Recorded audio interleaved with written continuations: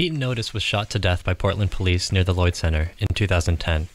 Police say they pulled him over because he wore a hoodie and sped away from them when they moved their vehicle behind his. Tonight is the monthly Keaton Otis Vigil, starting at 6 p.m. and held at the street corner where he was killed, Northeast 6th in Halsey. Here to talk. Thanks for being here, JoAnn. It's my pleasure. First, can you recount what happened to Keaton that night on May 12th in 2010? Yes. May 12th, 2010, around 6 p.m., Keaton Otis was driving his mother's car near Lloyd Center. Gang enforcement officers in plain clothes pulled up behind him and noticed him and said that because he had a hoodie on and what they considered a very warm day, because he was driving a car that didn't appear to fit him, they started following him. And as what happens with most people, if you're being followed by the police, you're going to make a mistake. And so he changed lanes without signaling, and that was their reason for pulling him over. Once they pulled him over, the situation escalated almost immediately. And within a matter of a couple of minutes, he had been tased 3 times by 3 different officers. He had been shot 26 times. And the police version of what happened was when they pulled him over, they say he became belligerent and started cursing them out. They say he reached into a glove compartment, pulled out a Crown Royal bag, opened the Crown Royal bag, shot Officer Humphreys in the leg, and then sat on the pistol. He did all that while being tased by 3 different officers and then being shot 26 times. And the community, needless to say, does not share that view that that's what happened to Keaton Otis. So that same year, Portland police killed another young black man in a mental health crisis named Aaron Campbell. Yes. Can you talk about that case as well? For people who moved here recently, what happened there? Well, 3 months before Keaton Otis was killed, Aaron Campbell's brother died that day. He had been suffering from kidney failure, and so that day he died. Aaron Campbell was distraught with the loss of his brother, and in his apartment, his girlfriend's mother called Portland police because she said she had been trying to reach her daughter, and her daughter wasn't responding, and she was concerned that Aaron Campbell may have had a weapon, and he may have been distraught and wanted the police to go and do a welfare check. So they did. They showed up at Aaron Campbell's apartment building. A hostage negotiator was talking to Aaron Campbell. They were texting. He got Aaron Campbell to let everybody else in the apartment go. He wasn't holding anybody hostage, but there were other people, but they were allowed to leave the apartment. Aaron Campbell started coming out of the apartment, following the officer's orders, coming out backwards with his hands up. A Portland police officer then released his dog, which started biting him on the ankle. So when he moved, another police officer went, he's reaching for a weapon, and so Officer McAllister was up on a rooftop and saw him reaching back because first there was a dog, then somebody tased him, and so he went to go to his back because he was tased, and so he put his hand to his back. Police officer, sharpshooter, decided he's reaching for a weapon and shot and killed him.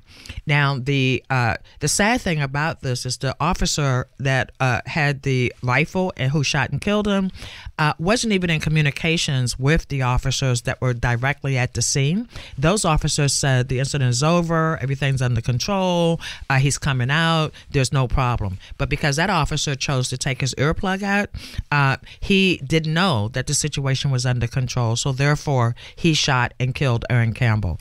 And as you may know, that officer was fired by Portland Police Bureau, stayed on paid leave for 5 years as we went through an appeals process, and he now is in a Portland Police uniform again, back on the force, all back pay, all seniority. So it's as if Aaron Campbell was not killed, but he was.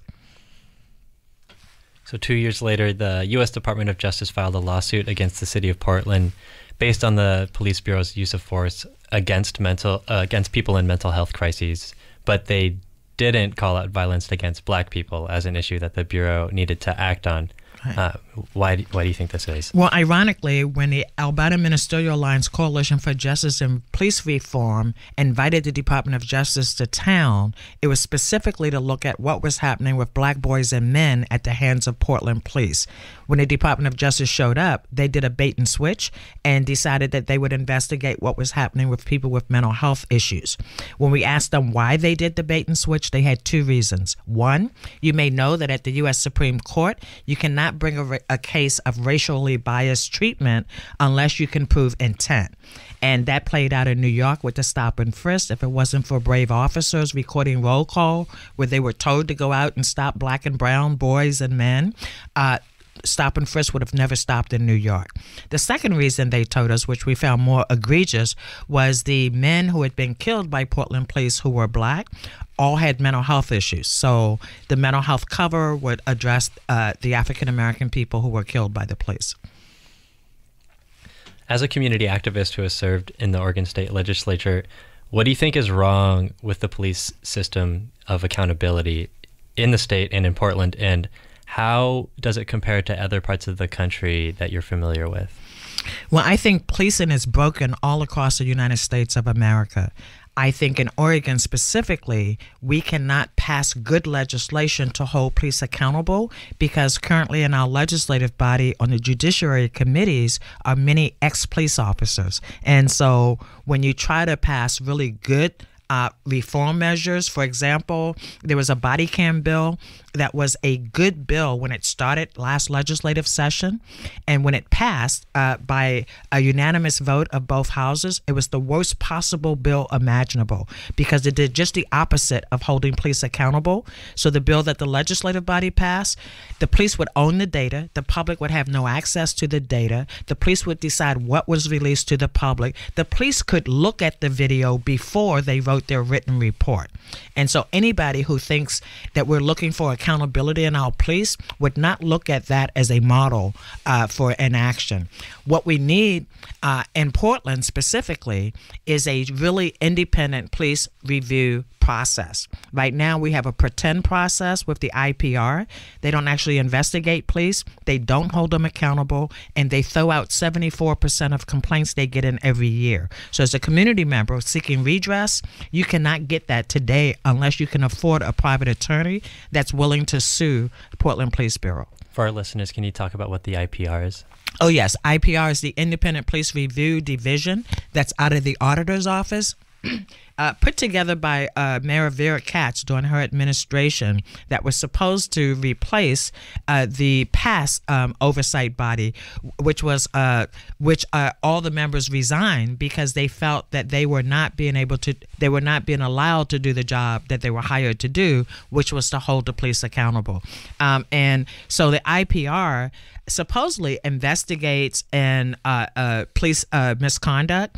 But as I said, when you throw out 74% of the complaints that walk in your door every year, and you throw them out because people are houseless, because they're complaining about racially biased treatment, and basically IPR says, well, you know, it's just a he said, she said, right? You say they treated you bad. He says he didn't. We can't do anything about that. And so we have an incompetent system that's set up to pretend that we have oversight of police, and we don't.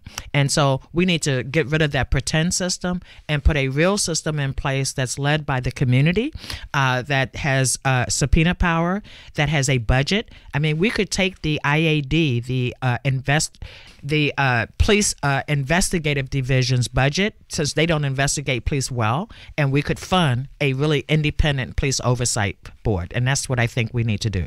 And it doesn't seem to be a matter of availability of funds either, correct?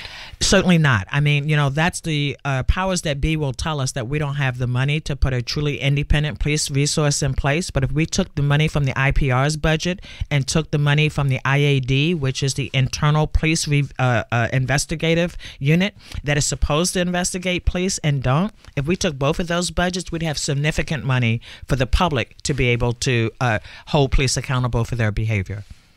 What, in your view, what are some of the biggest obstacles to achieving an independent police review system? Well, the biggest one is police think they do nothing wrong. And so how do you correct behavior if you've done nothing wrong? In the case of Aaron Campbell, in the case of Keaton Otis, police officers have not been held accountable. And we have many, many cases in this community of community members. I mean, you think about, there's so many cases of people that have been killed or harmed by police where there's been no accountability. They haven't been punished. They haven't been fired. So we have to fix. I think that's one of our biggest problems. So the biggest problem is the police are going to say we do nothing wrong and we know best. And so we don't need any oversight from the public. The other obstacle is that we have a very incompetent city council that actually refuses to hold the police accountable and to make them responsive to the public. And so we need a new city council. We need an independent police process that the public owns.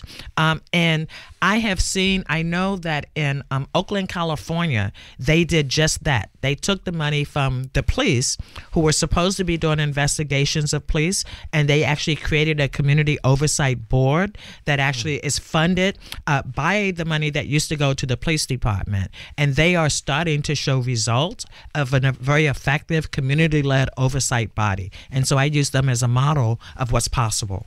Wow. Well, that's reassuring that in some part of, this side of the country, there's a little bit of hope.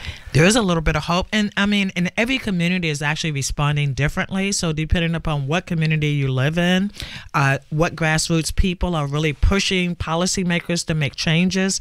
And it takes it all. You have to have grassroots folks on the street. You got to have policymakers that are willing to hold police accountable. And you have to, and if not, then we have to be willing to remove those policymakers. I feel like we could sit here and talk about this for hours. All day long, but I have a vigil to get to. Yes. Yes, yeah, and that's what I want to bring it back to, bringing it back to Keaton Otis. Yes. What will happen at the vigil tonight, and what can you tell our listeners about it? I can tell you that the month after Keaton Otis was killed, his dad, Fred Bryant, started this vigil. And his dad, as you can imagine, all family members are devastated when their family member is killed by anybody, but especially if they're killed by people who are sworn to protect and serve. And so he started this vigil for 1 hour every month on the day his son was killed from 6 to 7. And so tonight we will gather. We will talk about what's happening now at the state of policing. And of course, as you can imagine, over the last week, a lot has happened around the country. So we'll be talking about what our next steps are here locally and how we can be supportive of each other. And I want to also do a shout out to Serge, because Serge actually did a fabulous press conference yesterday and encourage people to come to the vigil. And they've done a wonderful job of actually supporting the Keaton Otis Vigil. And I want to say that Fred Bryant died almost 3 years ago now, 3 years ago in October, because his heart gave out in seeking justice for his son. And Walida and I decided that we would keep this vigil going because we made that promise to him. And so as long as we have a breath in our body, on the 12th of every month, we're there on that corner.